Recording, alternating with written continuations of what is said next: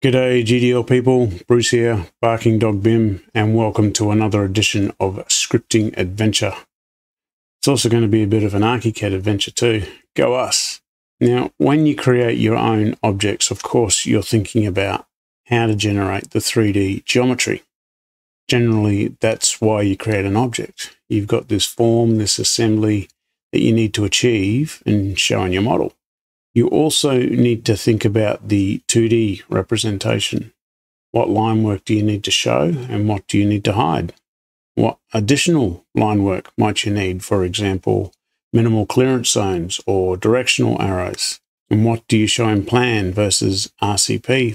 You also need to consider the intuitiveness of use. How easy is this part going to be for a user unfamiliar with it? All of these things you need to think about. Now, another aspect that you need to consider that isn't necessarily as obvious is how are you going to schedule this object? How are you going to quantify it? What information in what form is going to be useful in a schedule? And how do you achieve that? Well, I'll tell you.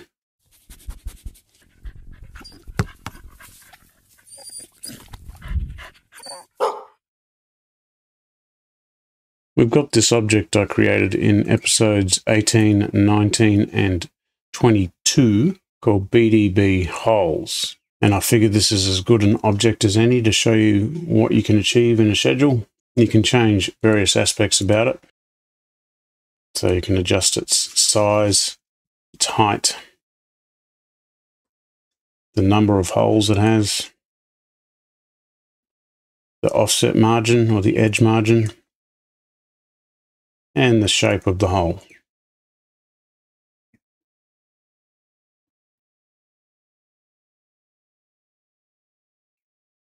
So I'll just throw some of these in the model and adjust the parameters to make it a good cross-section of objects that we can schedule. Here's a nice selection on the ground floor. I haven't made them all unique. I'd like some duplicates, just like you would have in a real project. And on level 1, we've got another set of objects as well. Here they are in 3D. Good cross-section of various objects. Just create a new schedule, and I'll call it BDB33 holes schedule. We want to filter by object. We want to filter by the library part name. So it's the library part name. And to start with, we will schedule the home story name, the length, width, and height. We'll schedule the quantity, and we will schedule a 3D view. We don't want to sort by any of these. We might just sort by the length. Home story sorting first and then length. Okay, let's have a look at that. Good, there's our schedule. And of course you can see that these don't fit. To get those to fit, I click on this button up here and I can resize the columns and rows one by one, or I can just say resize to fit content. Let's change some formatting. We'll change the text style.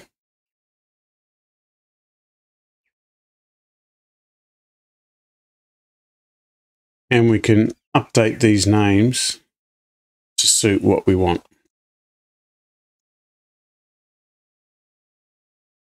Let's resize these again.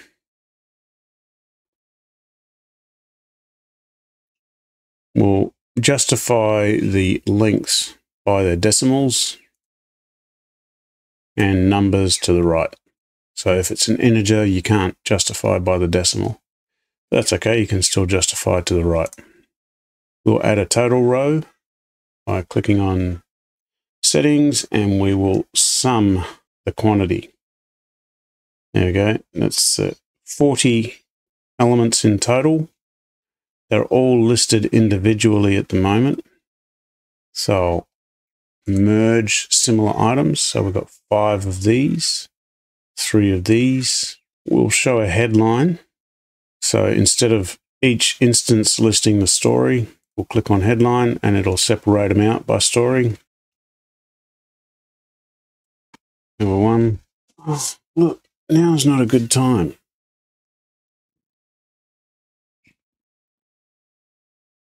And we'll add some formatting. Let's add some stripes.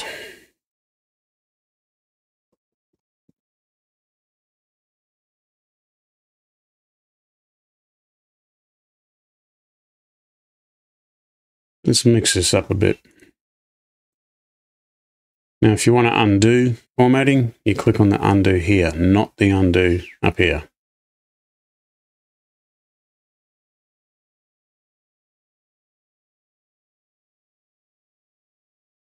Make our grand total row have no column divisions, bold. Now, if we also want to total the quantity for each story, we click on the flag here, and that'll give us a total or a subtotal.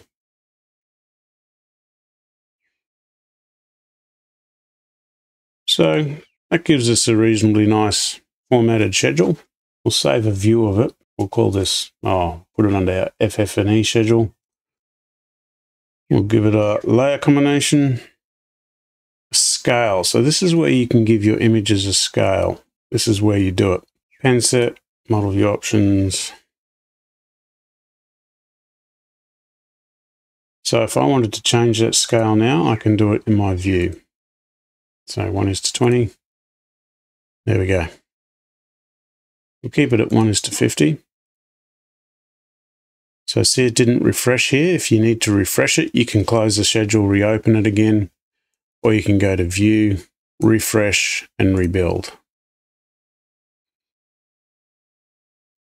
Then to place it on your layout, be aware that all schedules will come in at scale 1:1. So you need to make sure that you don't include them in auto texting and indexes. Otherwise, they'll mess up your auto scale down here in your title block. We'll just turn off the scale. You can also restructure your schedule by using this button on your pet palette, Restructure. And that will force your schedule into new columns. I can change values from a schedule.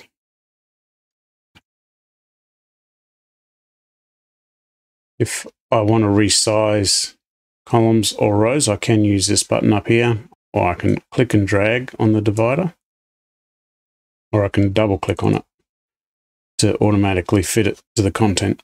Let's put on an area as well. I want to show you something. So these parameters here, when I click on Add Fields, the parameters that I add are parameters that Archicad recognizes for pretty much any element. So here's my area. We'll justify it to the decimal. We'll just set all these to the same as well.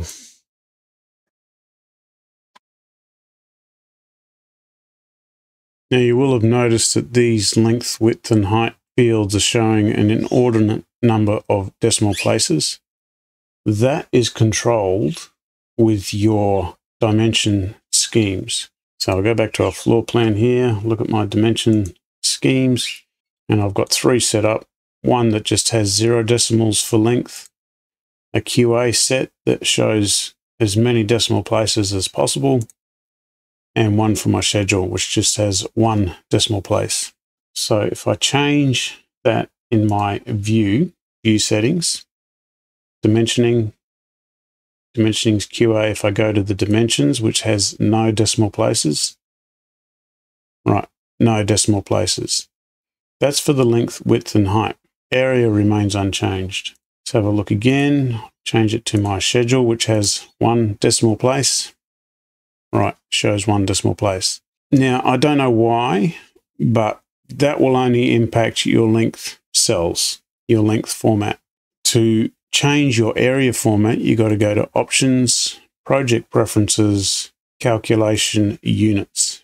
And then under here, you change your area decimals. So if I was to change my area decimals to 0 now, changes it to that.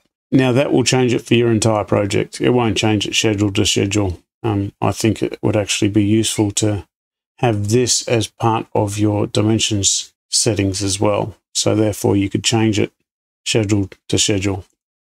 Anyway, that's how you do it. Project preferences, calculation units, and change it under here.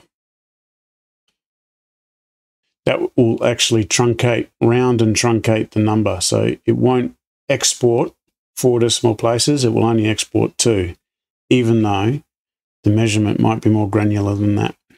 So I can change the values from the schedule. I can select these items on the floor plan by choosing the row and clicking on this button here, select on floor plan. It will take me to it. Only if the layer is visible, or I can select it in 3D. There we go. Be careful with the 3D one on large projects. It can take a bit of time to generate that 3D. Right, so that's pretty good, but what if I want to go in deeper into what I want to schedule? What if I want to schedule the number of holes, X and Y number of holes, the type of holes? Archicad doesn't have parameters, native parameters for that. I need to go into the object itself and schedule those parameters. Well, there's a way that you can schedule any parameter in any object. Instead of clicking on Add Fields, you click on the down arrow here and go Library Part Parameters. Click on that. And that will bring up a list of all of your loaded libraries and add-ons, so including your embedded library here. And you're able to drill down into that, into any object, and then list any of those parameters in your schedule. So let's go hole type, holes X, holes Y. Resort those to where I want them to be and turn off sorting. Update my headings. Change my formatting or my alignment and my column width. So it's good, circular, rectangular. Change this. Let's sort these instead of by length, by hole type.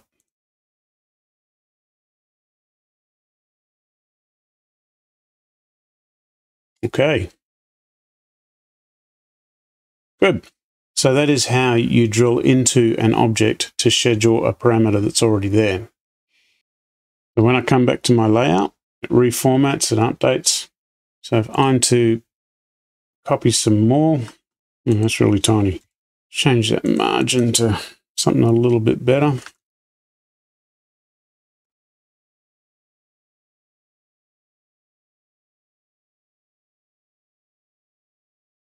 It updates and it's keeping my restructured. I can also place a border around this by turning on my frame, add printable border, set your offset to what you want, your pen weight to what you want, and it will set a border around the entire thing. I can also split this among layouts. So you got the option on your info bar, but also under your settings. If I choose under frame, split drawing among multiple layouts, it will actually create new layouts and split that schedule across those layouts.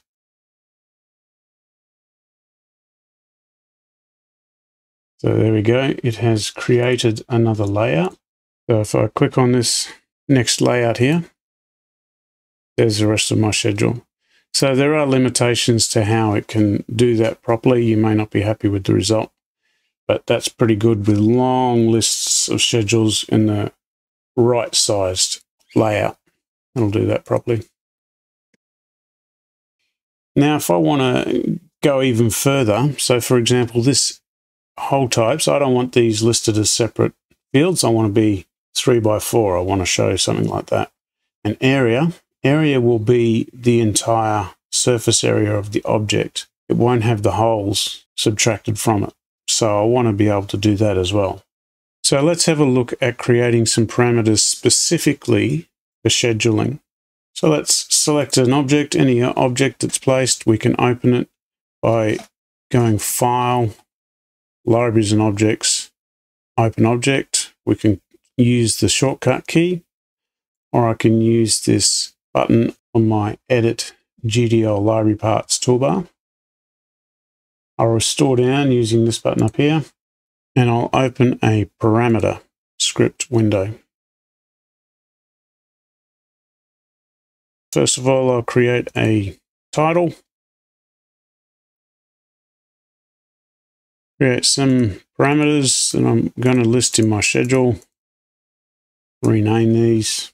Length and width will be length parameters. Number of holes, I want this to be a concatenated number of holes, so 4 by 3, so that'll be a text. Total number of holes will be an integer. Hole area will be a real number, and scheduled area will be a real number. So these are the parameters I want to schedule. Let's fill them up now. So my parameter script, let's create another section, we'll call it.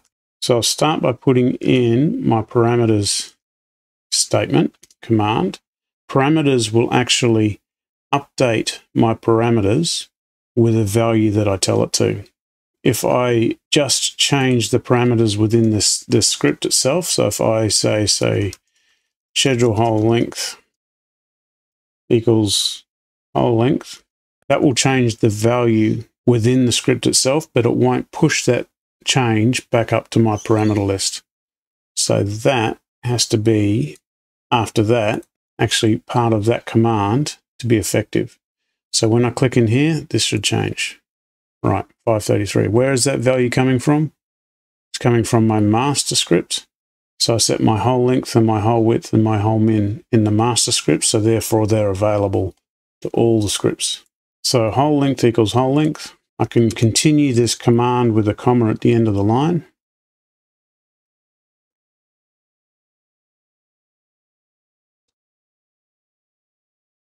Hole width equals hole width.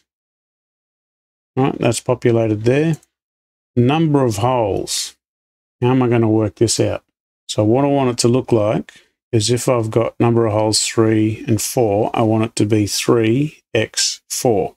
So I'll say schedule number of holes, which is this parameter here, equals, we want it to be the number of holes in the x with an x separating them, and then number of holes in the y, that and that. Now that won't work because I'm mixing numbers and strings. So I need to change this number to a string. I do that with the string command, and that will be 1 digit, 0 decimals.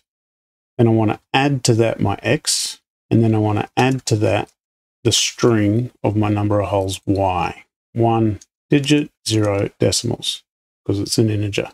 So I've set this value here. Now I can take that, add it to my parameters command. Number of holes equals number of holes. So I set the value. Now I set the parameter. 3 times 4. That's what I want. Good. Total holes. How many is that? Well, that's pretty easy. That'll just be my number of holes x multiplied by my number of holes y. And then that can be pushed back up to my parameter list. Number of holes, total number of holes, 12. Good. Now for the fun one, working out this area. So what I need to do is I need to take the entire area, which will be A times B. Then I need to subtract from it the area of a single hole multiplied by the total number of holes.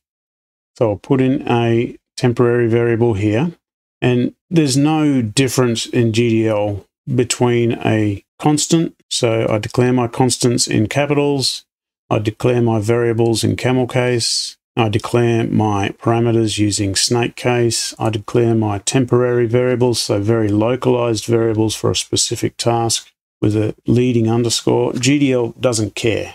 That's purely for the humans reading it so that they understand what's going on. That's part of the GDL style guide. So we've got 3 different hole types. We've got a rectangular, circular, and diamond shaped. The whole area will be different depending on what it is. If it's rectangular, it'll just be the whole length times the whole width. That gets you your area. For a circle, what's a circle? You remember your high school geometry? It's pi r squared to work out the circle, area of a circle. And for a diamond, it will be half of a rectangle. So to demonstrate that, got to fill 1 meter by 1 meter, turn on my area, got a diamond shape,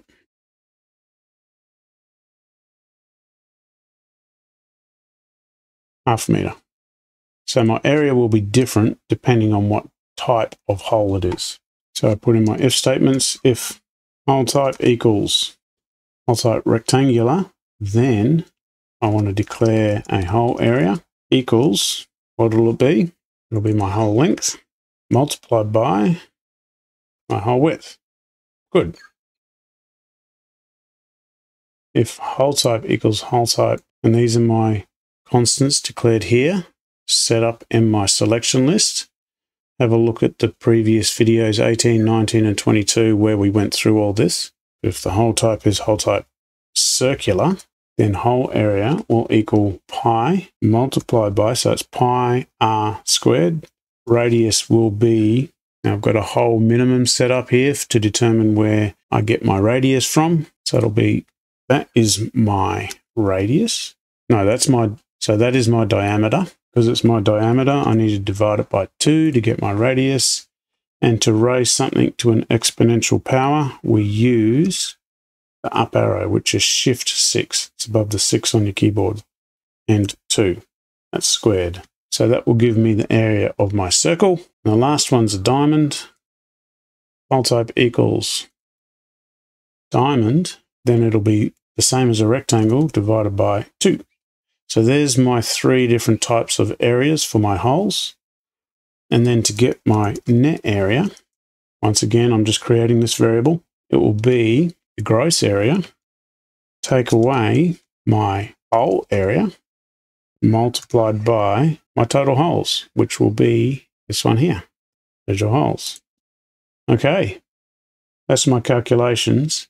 Now to fill out my parameters, my hole area here will equal hole area, and my scheduled area will equal my area net. There we go. Good. So I'll save that, and in my schedule I can add these parameters. So click on the down arrow, library part parameters. I can also filter this view. Instead of folder view, I can say used objects only, and that will reduce that list to be a bit more manageable. This one here, we've got my new parameters. Here we go, my scheduling parameters here. Add all those, resort how I want. I no longer need these ones. Don't need that one. Let's have a look. Update my formatting.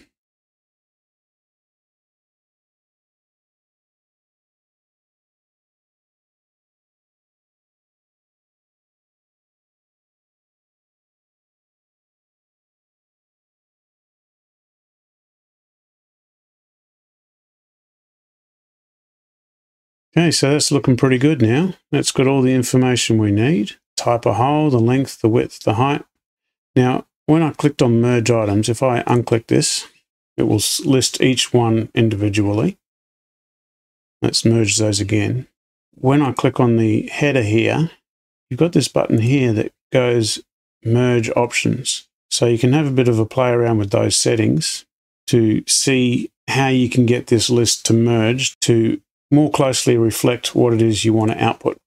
The other thing you can do is you can annotate in 3D or 2D views. Click on that annotate button there, and then I can put in some text. In 2D views as well, you can put in some dimensions, lines, other drafting elements that you might want to put in, and then you OK it, and there it is.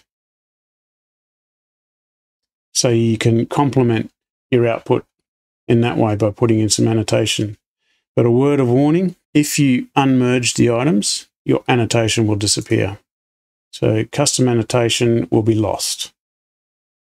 Gone. Even if I remerge, it's gone. So just be aware of that. Coming back to my schedule on my layout, it updates, kept my structure looking good. So I've just used a pretty simple generic object here, but I'm sure you can think in your own mind how you can roll this out or utilize this in the projects you're working on yourself. Some examples of where I have used this in live projects: had this addition to an existing retail where we had this screen down either side, and it had a varying degree of open angle depending on where it was in the structure, and different colors as well, depending on other criteria. So I created an object that would open to 0, 45, and 90 degrees, and then I could schedule that in the panel list. You'd give a panel a number, list the fabric color, the angle, and whether both sides of the panel are to be lined with fabric or not. So this can then be exported as an Excel spreadsheet, and whoever's contracted to do the work can interrogate and filter that list to better help them quantify and actually do the work. On this project, which I've shown before, these wall grills, which uses a very similar object to the bowls object I've just shown you, but uses it as a window type, I was able to schedule that in a grill schedule here using that exact method. So I created my own parameters so that I could list this exactly how I wanted, complemented it with some descriptive diagrams and details here. And on this particular project, which I've also shown briefly before, there's a bunch of decorative pipes in the wall. I had all different profiles to them. This has got a funky profile. This is just a round profile. You can kind of see that funky profile there.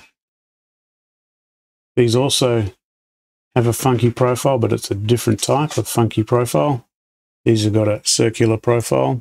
And there's a whole bunch of them around here. There's straight segments, there's elbowed segments, there's segments that turn 90 degrees up, there's segments that turn a certain amount of degrees on the horizontal. And what I was able to do by creating an object using the tube command, which I've also outlined just in previous recent videos, I was able to create these two sheets. The first sheet is a describing sheet with the details, how to set them out, their profiles, how to make up those profiles, along with the key plan or the key drawings identifying the segments, how to interpret those codes, and then a schedule straight off the model of all the different parts that needed to be fabricated. And I was able to give this to the set deck guy and also the carpenters, because two different departments did it, and they were able to go away and produce exactly what they needed based on this information taken straight out of the model. So this is the sort of complexity and comprehensiveness you can build into your parts and extract straight from your model. This is making the machine work for you. This is making the dog bark for you. Well, that wraps this one up. Now you know how to schedule any parameter of any object in your loaded libraries. You also have a bit of an idea about how to concatenate and prepare data so the information you want can display how you want in your schedules. If you found this tutorial useful, then give it a like.